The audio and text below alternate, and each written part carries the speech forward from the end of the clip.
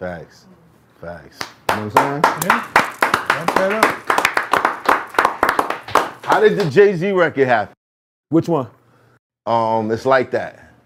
Because when I was on the tour and I was doing my album at the time I was on the tour, and I was playing Hard Knock Life, that 45 King gave me on the beat, on a acetate. It was just the beat. So I was playing that in the arena. And Jay must have came out to see my show in the third or fourth show. And he heard me playing this when I came out on my second come out. I used to come out first to open the show, and then I came out after the intermission and did another show. And I used to start with the Hard Knock Life beat. And all these white people and all these people used to walk up to me and say, yo, how'd you get this drum beat behind the Annie record? They was just amazed by this shit. So this fourth show, Jay must have been out there, and he ran out. He said, yo, kid, what the fuck is that? I said, you want it? I said, you like that? He said, yeah. I said, you want it? He said, hell yeah.